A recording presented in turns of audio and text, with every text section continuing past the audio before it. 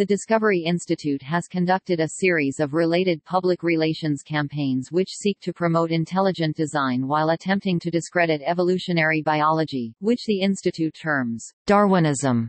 The Discovery Institute promotes the pseudoscientific intelligent design movement and is represented by Creative Response Concepts, a public relations firm. Prominent institute campaigns have been to teach the controversy and to allow critical analysis of evolution.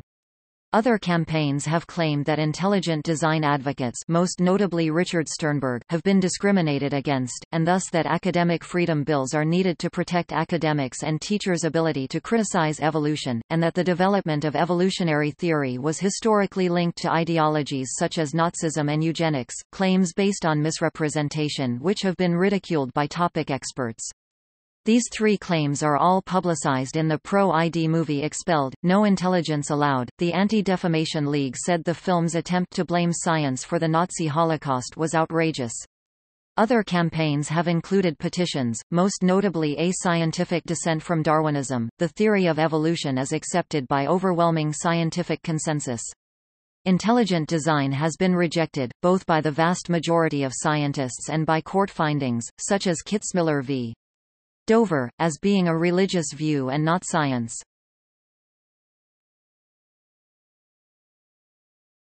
Topic: Goal of the campaigns. The overarching goal of the Institute in conducting the intelligent design campaigns is religious, to replace science with a science consonant with Christian and theistic convictions. To accomplish this, the Institute has conducted a number of public relations campaigns. The governing strategy of these various campaigns is called the Wedge Strategy and was first made public when the Institute's Wedge document was leaked on the World Wide Web in 1999. The Discovery Institute argues that science, due to its reliance on naturalism, is an inherently materialistic and atheistic enterprise and thus the source of many of society's ills, and that design theory, intelligent design, promises to reverse the stifling dominance of the materialist worldview. None of the campaigns are aimed at directly influencing the scientific community, which the Institute considers dogmatic and hidebound, but rather are focused on swaying the opinions of the public and public policy makers, which, if effective, it is hoped will respond by forcing the academic institutions supporting the scientific community to accept the Discovery Institute's redefinition of science. Public high school science curricula has been the most common and visible target of the campaigns, with the Institute publishing its own model lesson plan, The Critical Analysis of Evolution. In a Seattle Weekly article, Nina Shapiro quoted Institute founder and president Bruce Chapman when she wrote that behind all Discovery Institute programs there is an underlying hidden religious agenda. Yet the Discovery Institute as an organization did not get involved in the issue in order to solve the mysteries of the universe. Chapman is upfront about having a social and political agenda. He sees design intelligence as a way to combat the growing reliance on genetic explanations for human behavior and what he sees as an undermining of personal responsibility. As an example of this phenomenon, Chapman cites the infamous Twinkie defense, used by a murder defendant claiming his sugar high made him do it. Others associated with the Institute take a bigger leap of logic to argue that welfare, as currently dispensed, is a misguided consequence of the Darwinian outlook. If you see human beings as nothing but matter and motion, then all you do is treat them like mouths to feed. Says Jay Richards, program director for the Institute's Center for Science and Culture. If they're more than that, you treat the whole person. He argues, which would mean looking at such things as family structure and the role of moral and religious values in their lives. Do you really have to attack a whole branch of science in order to counter liberal views on welfare? The Discovery Institute folk think they do, unless you get the science right. Chapman says, it's very hard to contend with the other arguments. The Institute's approach has been to position itself as opposed to any required teaching intelligent design, while campaigns such as Teach the Controversy and Critical Analysis of Evolution introduce high school students to design arguments through the Discovery Institute drafted lesson plans. Teach the Controversy and Free Speech on Evolution both require that competing or alternative theories to evolution to be presented, while the critical analysis of evolution model lesson plan fills that requirement by listing intelligent design books by Institute Fellows as such alternatives for students. Discovery Institute opposes mandating the teaching of intelligent design, but it supports requiring students to know about scientific criticisms of Darwin's theory, which is the approach adopted by the science standards in Ohio, Minnesota, New Mexico, and currently under discussion in Kansas. Discovery Institute also supports the right of teachers to voluntarily discuss the scientific debate over intelligent design free from persecution or intimidation.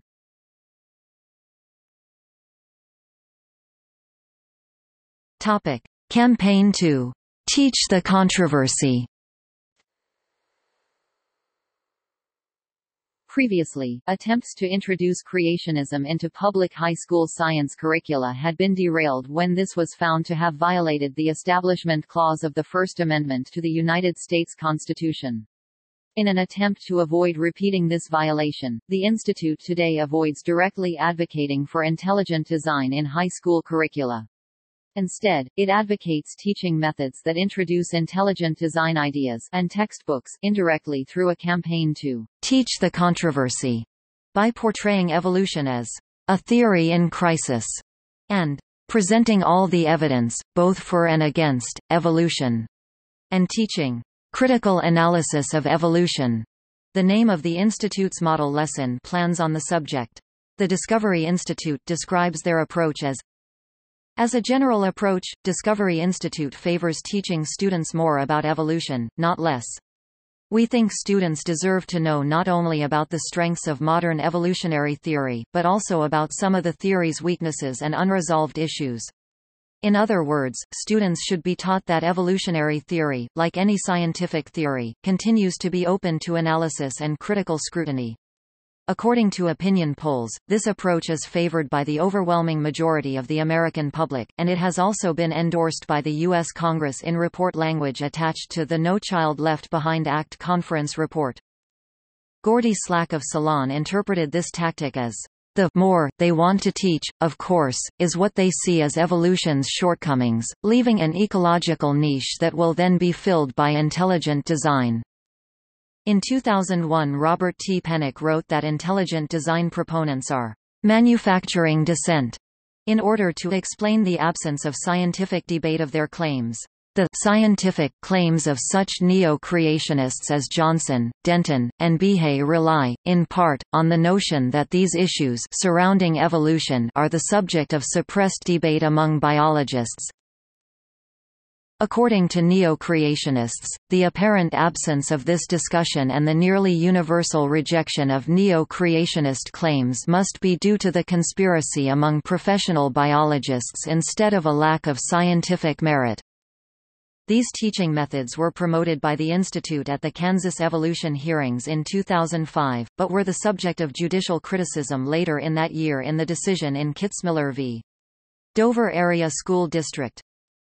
ID's backers have sought to avoid the scientific scrutiny which we have now determined that it cannot withstand by advocating that the controversy, but not ID itself, should be taught in science class. This tactic is at best disingenuous, and at worst a canard. The goal of the IDM is not to encourage critical thought, but to foment a revolution which would supplant evolutionary theory with ID. The slogan, "Teach the controversy," has been increasingly superseded by the more oblique, "critical analysis of evolution."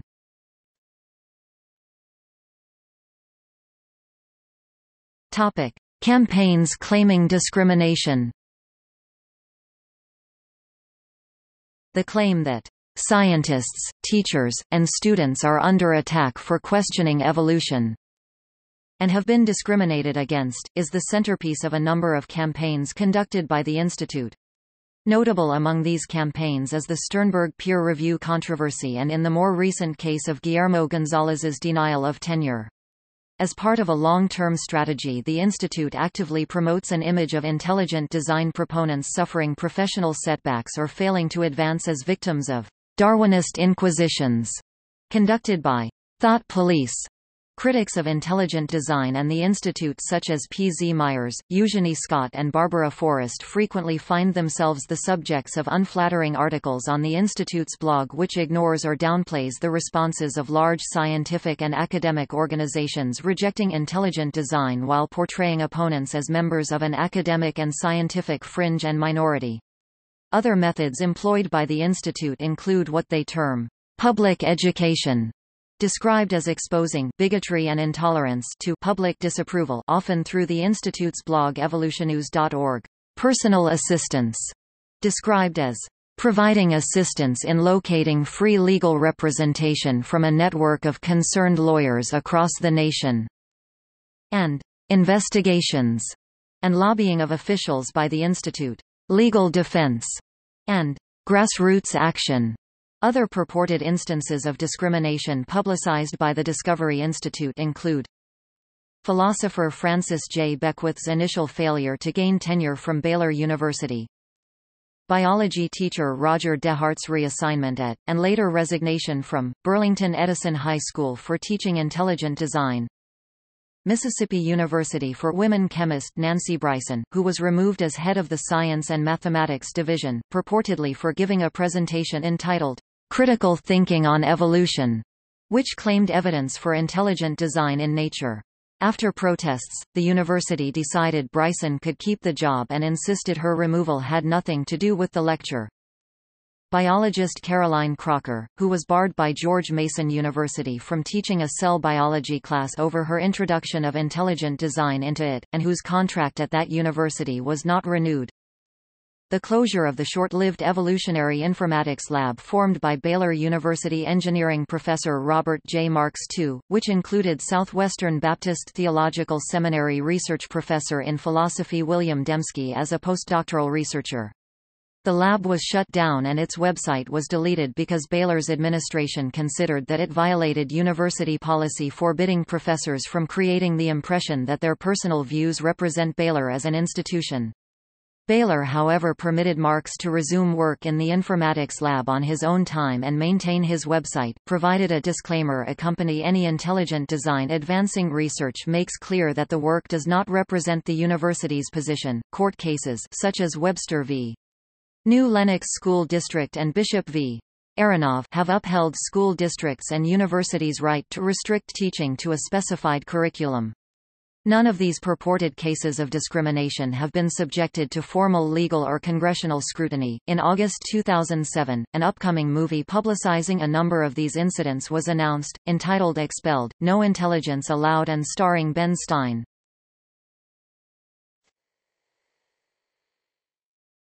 Topic: Free Speech on Evolution campaign.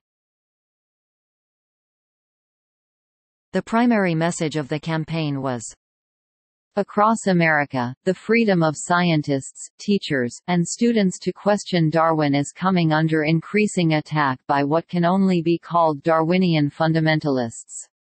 These self-appointed defenders of the theory of evolution are waging a malicious campaign to demonize and blacklist anyone who disagrees with them.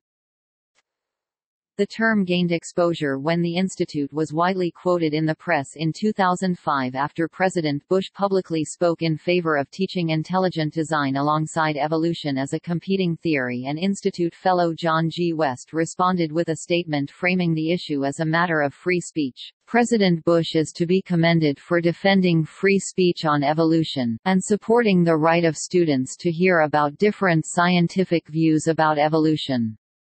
A notable characteristic of this campaign is the Institute's framing of the issues as a confluence of free speech, academic freedom and discrimination. The campaign has found traction with the Discovery Institute's constituency, conservative Christians, but has failed to produce gains with a wider audience. Critics of the Institute and intelligent design have alleged that the campaign is founded on intellectual dishonesty.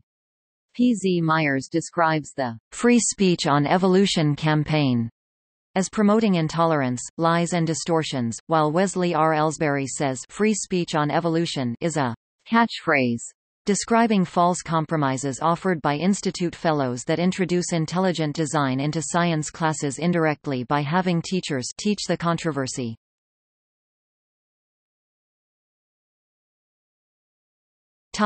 Campaigns portraying books and sites as banned. Banned Books Week is an awareness campaign, led annually by the American Library Association, in an attempt to protect freedom of speech by celebrating books that the Allah claims others have banned or attempted to ban from various venues. In 2006, Discovery Institute fellow John West nominated the Book of Pandas and People, on the basis of it being at the heart of Kitzmiller v. Dover Area School District. However, the decision in Kitzmiller made no order regarding pandas, rendering the basis for considering it to be banned highly tenuous, and the assertion was dismissed by Deborah Caldwell Stone, Deputy Director of the American Library Association's Office for Intellectual Freedom, who does not consider the book banned. The Discovery Institute continued to misrepresent the book as banned in 2007, with the statement that in 2005, a federal judge banned pandas outright from science classrooms in Dover, Pennsylvania.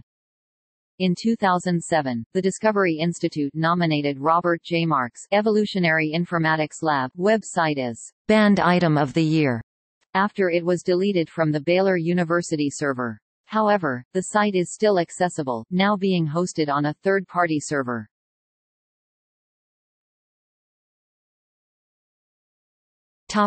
Academic Freedom Campaign.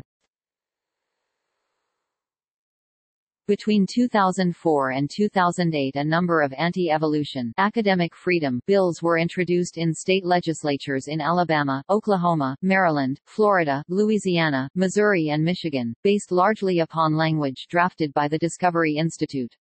As of May 2008, none of them were successfully passed into law. They purport that teachers, students, and college professors face intimidation and retaliation when discussing scientific criticisms of evolution, and therefore require protection. Critics of the bills point out that there are no credible scientific critiques of evolution.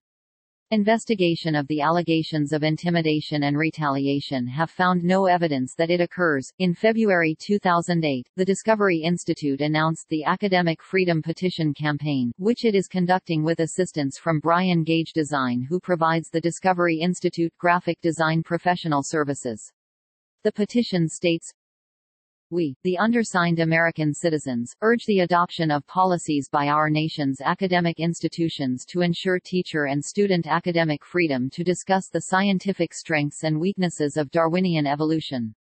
Teachers should be protected from being fired, harassed, intimidated, or discriminated against for objectively presenting the scientific strengths and weaknesses of Darwinian theory.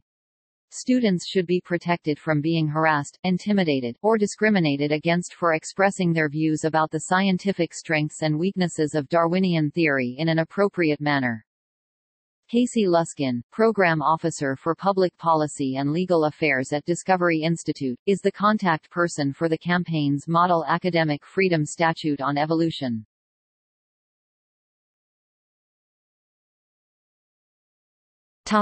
Campaigns to link evolution to Nazism and eugenics. In his 2004 book From Darwin to Hitler, Evolutionary Ethics, Eugenics and Racism in Germany, Discovery Institute fellow Richard Weikart links Charles Darwin's theory of evolution to Nazism, concluding, "Darwinism by itself did not produce the Holocaust, but without Darwinism, especially in its social Darwinist and eugenics permutations, neither Hitler nor his Nazi followers would have had the necessary scientific underpinnings to convince themselves and their collaborators that one of the world's greatest atrocities was really morally praiseworthy. Darwinism, or at least some naturalistic interpretation of Darwinism, succeeded in turning morality on its head." This conclusion is however controversial, with Professor of History at the University of Louisville Ann Taylor Allen giving the opinion that Weikart's talk about Darwinism is not based on any careful reading of Darwin himself but on vague ideas by a variety of people who presented themselves as Darwinian. Moreover, fundamental elements of Nazism like antisemitism cannot be attributed to Darwinism since it predates evolutionary theory. Allen concluded, "This picture of the Holocaust as the outcome of a culture war between religion and science leads to serious distortions on both sides. The Judeo-Christian worldview is unproblematically associated here with many beliefs. such as opposition to birth control, legalized abortion, and assisted suicide that many believing Christians and Jews would reject. And Darwinism is equated with a hodgepodge of ideas about race, politics, and social issues. If all these ideas were to fall into well-deserved obsolescence, this would in no way detract from the validity of Darwin's contributions to modern biological science. Neither religion nor science is well served by this oversimplified view of their complex history. Discovery Institute Center for Science and Culture Associate Director John G. West, in both his book Darwin Day in America and in lectures, has attempted to link Darwin to the eugenics movement. However, critics point out that this movement came to prominence during the eclipse of Darwinian evolution in the early 20th century. The popular support for eugenics was matched with popular opposition to teaching evolution. While many biologists did support eugenic policies, many important biologists did not. It was evolutionary biology that provided information debunking eugenics.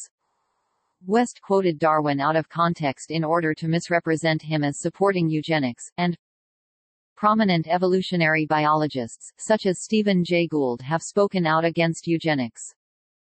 On the whole, the evangelical mainstream appeared apathetic, acquiescent, or at times downright supportive of the eugenics movement. Between 1900 and 1940, campaign to discredit the Kitzmiller v. Dover Area School District decision .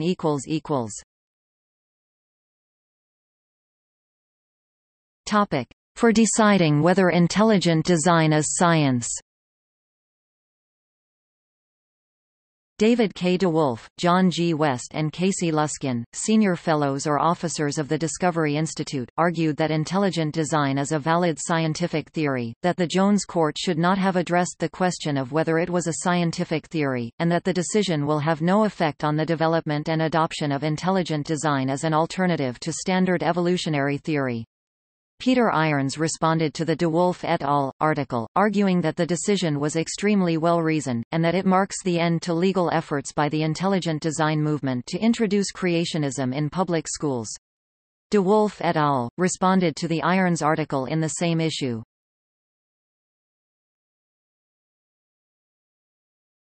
Topic: Study. Criticizing Judge Jones. The Discovery Institute and its fellows published several articles describing a study performed by the Discovery Institute criticizing the judge in the Kitzmiller v. Dover Area School District trial. It claims that 90.9% of Judge Jones' opinion on intelligent design as science was taken virtually verbatim from the ACLU's proposed findings of fact and conclusions of law submitted to Judge Jones nearly a month before his ruling. The study, though making no specific allegations of wrongdoing, implies that Judge Jones relied upon the plaintiff's submissions in writing his own conclusions of law. Within a day, the president of the York County Bar Association wrote that parties are required by the courts to submit findings of fact and, "A judge can adopt some, all or none of the proposed findings." She added that in the final ruling, a judge's decision is the judge's findings and it doesn't matter who submitted them. A partner in a York law firm said that, "Any attempt to make a stink out of it is absurd." Several commentators described a number of critical flaws in the study from both a numerical and legal standpoint. Witold Walczak, legal director for the ACLU of Pennsylvania and the ACLU's lead attorney on the case, called the Institute's report a stunt. "They're getting no traction in the scientific world, so they're trying to do something as a PR stunt to get attention. That's not how scientists work.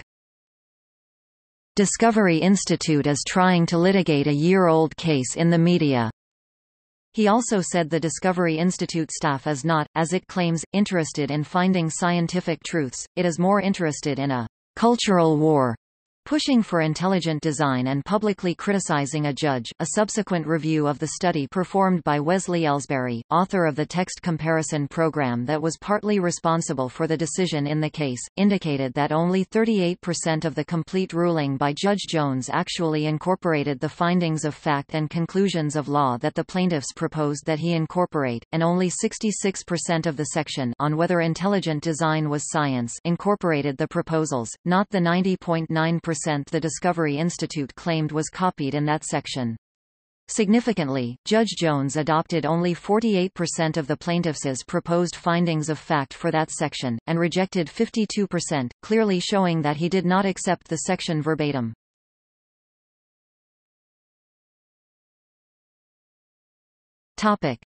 Intelligent design is not creationism.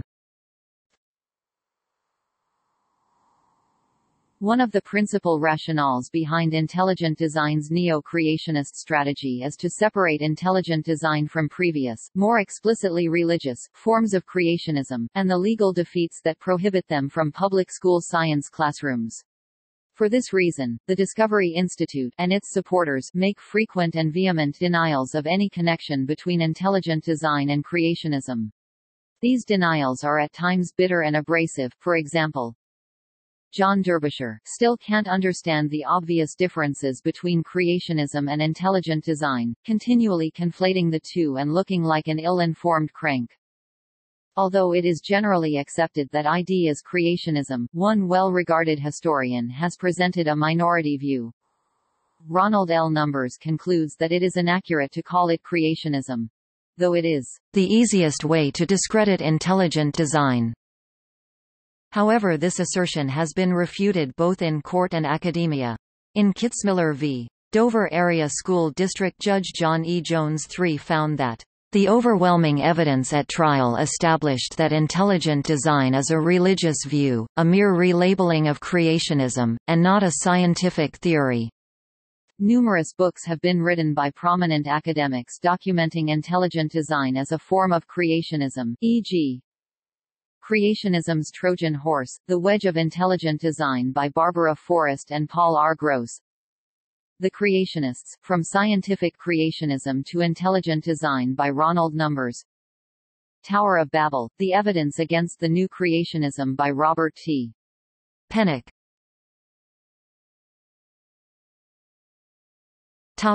Petition campaigns.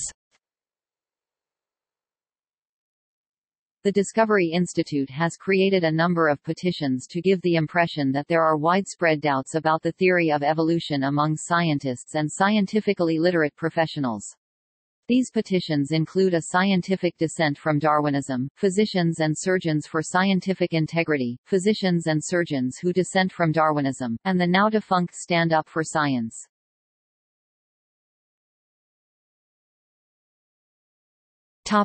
Physicians and Surgeons who Dissent from Darwinism.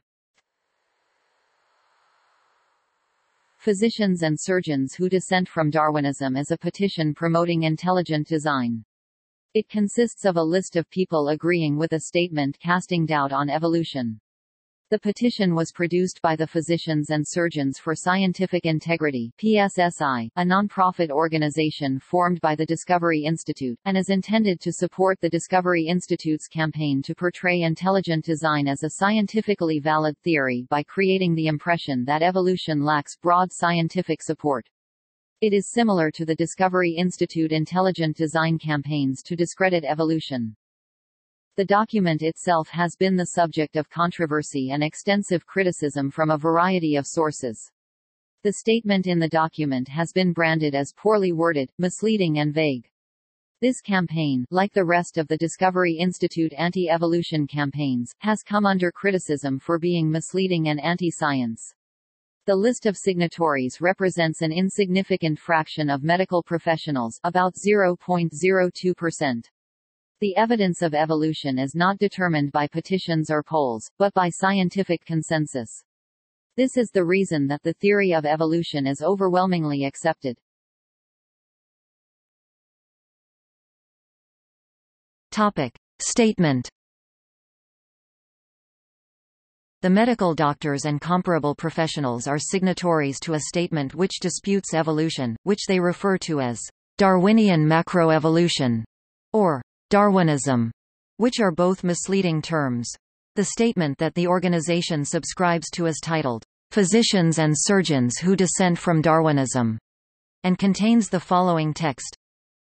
We are skeptical of claims for the ability of random mutation and natural selection to account for the origination and complexity of life, and we therefore dissent from Darwinian macroevolution as a viable theory. This does not imply the endorsement of any alternative theory. Evolutionary synthesis and the theory of evolution state that random mutation leads to inherited traits that become more or less common due to non-random natural selection and random genetic drift, as well as other mechanisms. Therefore, the PSSI statement is overly vague and worded in a misleading fashion, since few real evolutionary biologists would subscribe to the version of evolution presented by the statement. Evolution does not include the study of the origin of life, as the statement implies. The wording of this statement is very similar to the wording of the Discovery Institute's petition, A Scientific Dissent from Darwinism, which has been widely criticized for being inaccurate and misleading.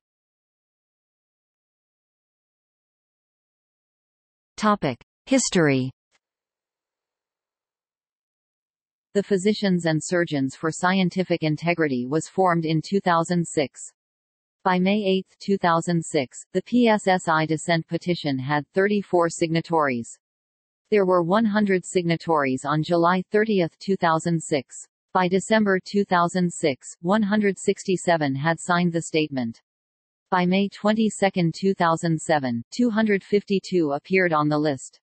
As of July 30, 2007, the list included 264 names. The PSSI invites holders of the MD, DO, DDS, DMD, DVM, or similar degrees to sign the dissent petition. Topic: Analysis. The statement is similar to the one of the Ascientific Dissent from Darwinism of the Discovery Institute, which has come under extensive criticism from a variety of sources as misleading, poorly phrased and containing only a tiny fraction of professionals in relevant fields. Statement of A Scientific Dissent from Darwinism. We are skeptical of claims for the ability of random mutation and natural selection to account for the complexity of life.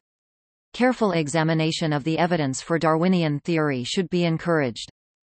The value of the opinions of physicians, surgeons, veterinarians, optometrists and other signatories of this petition is not clear. Referring to the number of people on the Scientific Dissent from Darwinism list and their claimed relevance, University of Minnesota biology professor P. Z. Myers writes, not only is the number that they cite pathetically small, but they rely on getting scientists whose expertise isn't relevant. In analogy, it can be argued that the physicians list represents an insignificant fraction of the total medical profession. Addressing a specific example, Myers says of neurosurgeon Michael Egner, who signed both lists, that the Discovery Institute may like to trumpet his expertise in neurosurgery as an indicator of the significance of his dissent from evolutionary biology, but I think I'd rather trumpet his ignorance of evolutionary biology as an indicator of the uselessness of the Discovery Institute's list.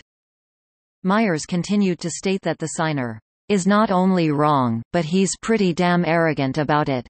How else to explain someone who is proud of the fact that he knows nothing about a subject, and is proud of his inability to find sources that would correct his ignorance, even when they're pointed out to him directly? He's like Michael Behe, in that we can plop mountains of information in front of him, and he'll just blithely claim it doesn't exist. The compiled list of medical professionals is available on the Internet, where each signatory is listed 3 times, by last name, by country and by specialty. Most of the doctors who signed the statement are from the United States. As of May 22, 2007, there were 224 signatories from the United States, 2 signatories from Australia, 4 signatories from Canada, 8 signatories from the United Kingdom and another 14 from 9 other countries. However, this figure should be expected to rise, based on a poll of 1,472 U.S. physicians conducted by the Louis Finkelstein Institute for Social and Religious Research. at the Jewish Theological Seminary and HCD Research in Flemington, New Jersey, from May 13 to 15, 2005.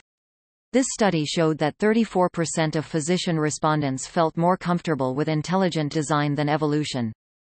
Include doctors trained or working in a wide range of disciplines, including, addiction medicine, bariatrics i.e., weight loss medicine, dentistry, dermatology, hospice care, ophthalmology, optometry, plastic surgery, psychiatry, radiology, urology and veterinary medicine. The American Medical Association estimates that in 2006, there were more than 884,000 physicians in the United States. In addition, the U.S. Bureau of Labor Statistics estimated that in May 2003 the U.S. had 97,090 dentists, 63,780 opticians, 22,740 optometrists and 43,890 veterinarians. Therefore, the total number of U.S. professionals in the fields represented by the Physicians and Surgeons for Scientific Integrity Dissent petition is at least 1,111,500. That is, the 224 U.S. signatories of the statement represent approximately 0.02% of the total number of U.S. professionals in these fields.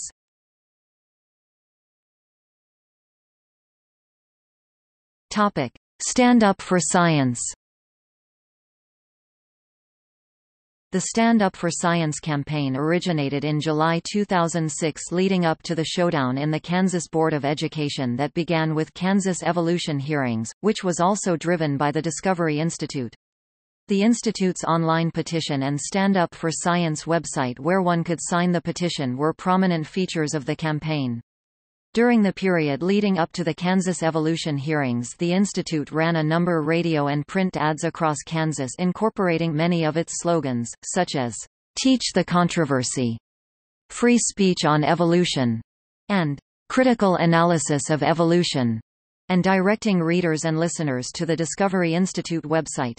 As the Kansas debate over the teaching of evolution wound down in fall 2006 after the conservative Republicans who approved the critical analysis of evolution classroom standards lost their majority in a primary election and the moderate Republicans and Democrats vowed to overturn Discovery Institute-influenced 2005 school science standards and adopt those recommended by a state board science hearing committee that were rejected by the previous board, the Institute shifted the focus of the Stand Up for Science campaign from Kansas to Texas.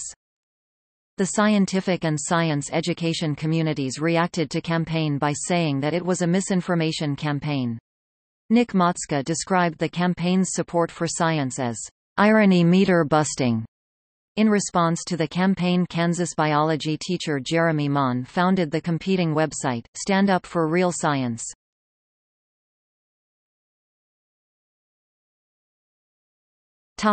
Theistic evolution.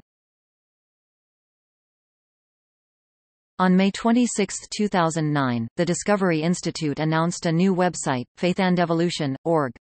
The site attacks theistic evolution, and New Scientist suggests that it is in response to Francis Collins' recent launch of the BioLogos Institute to promote theistic evolution.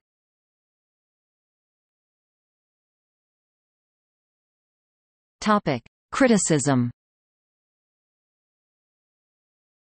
Every leading scientific professional organization has through position statements unequivocally endorsed evolution as a widely accepted and well-proven theory. McGill University professor of education Brian Alters states in an article published by the NIH that 99.9% of scientists accept evolution. Critics say that the Institute is conducting a deliberate disinformation campaign. One common criticism is that the rhetoric employed by the Institute in its campaigns is intentionally vague and misleading and that the campaigns mask a near-total absence of scientific support and productive research programs. The Templeton Foundation, who once provided grants for conferences and courses to debate intelligent design, has since rejected the Discovery Institute's entreaties for more funding. Foundation's senior vice president Charles L. Harper Jr. said, "They're political, that for us is problematic," and that while Discovery has always claimed to be focused on the science, what I see is much more focused on public policy, on public persuasion, on educational advocacy and so forth. In one of a series of articles in Skeptic on the movie Expelled, No Intelligence Allowed, ID critic Ed Brayton noted.